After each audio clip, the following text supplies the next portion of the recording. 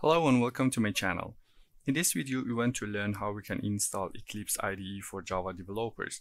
As you know, as a Java developer or as a person who works with Java, you need a tool in order to be able to write your Java codes. Of course, there are some different tools, but in this video, we try to install Eclipse IDE. So let's go and let's do it. We open the browser and we type Eclipse. After that we press enter. Here you get some links, and here you see that this one is the eclipse.org. We click on that. Now after opening the website, we go to the download part, and here we have get Eclipse IDE. We click on download, and after that we will be redirected to the download file. We click here one more time on download, and after that the package Eclipse IDE will be downloaded on our Windows machine, and we just wait until it will be totally downloaded, and after that we go further with the installation. So now it is downloaded. We just click on that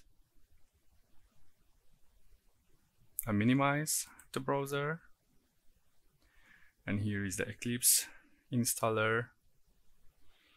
So now we have some options here. It depends on what do you want to install. For example, the first one, Eclipse IDE for Java developers, or if you have stuff with C or C++, or you want, or if you are a PHP developers.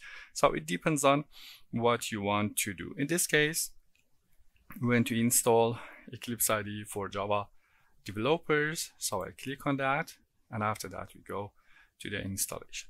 Here it says us where the Java virtual machine is. In your case, it will be maybe something else, this directory. It depends on where do you have installed your Java package on your machine. In this case, I've installed it here, so I get that, and it will be the folder. So you just, if you want, you can change them, but as I said here, must be the directory that you have installed your Java package on your machine. And after that, you just click on install, and we wait until it will be installed.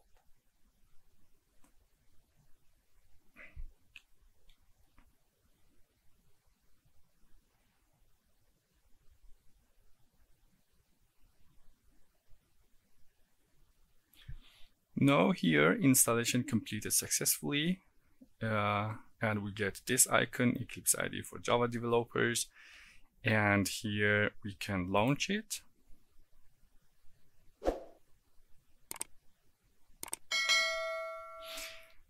This is the workspace. All of your Java projects, your Java programs will be installed here. If you want, you can of course change it. If not, you can let it as it is. I don't do it, and I just click on launch.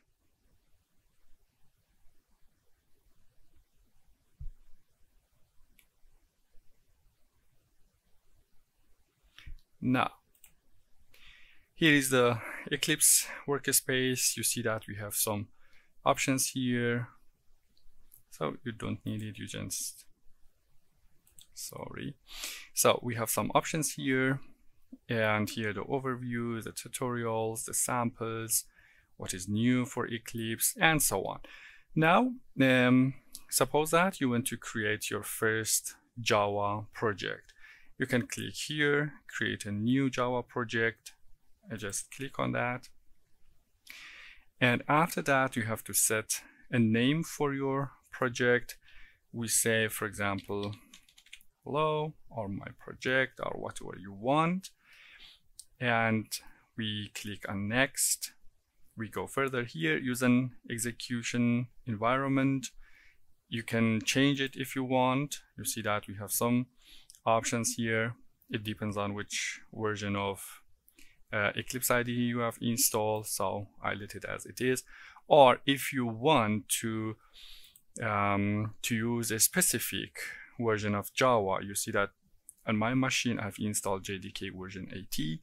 So if you want, and I just have only this version of Java, if you want that to use this package that you have installed on your machine, so you can select this option for that, or you can just let it as it is.